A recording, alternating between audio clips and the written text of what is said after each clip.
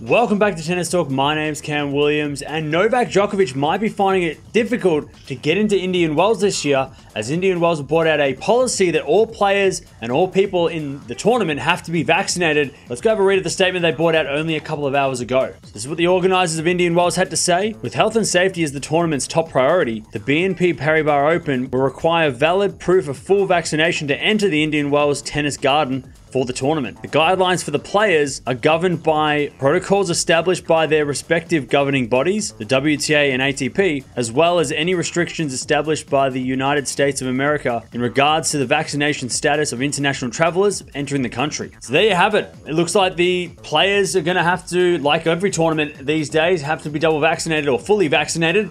And Novak Djokovic, we still don't know what's going on with him. We know that we heard about a week ago that maybe he's getting vaccinated because of not being able to play the slams, which is basically what he's trying to do, right? He's won everything else. The slams are what he wants to win so he can get the most slams out of all of the players, including Nadal, who now has 21. It's going to be interesting to see who actually plays at Indian Wells because majority of the players are vaccinated and we just don't know about Djokovic. And we haven't seen Djokovic since the end of last year. He's supposed to be playing in Dubai in about a week's time. But Indian Wells, we don't know if he's going to be there. We don't even know if he can actually get into America unless he is fully vaccinated. But let me know down in the comments below, what do you reckon? Do you think he's going to play Indian Wells or do you think he's going to pass?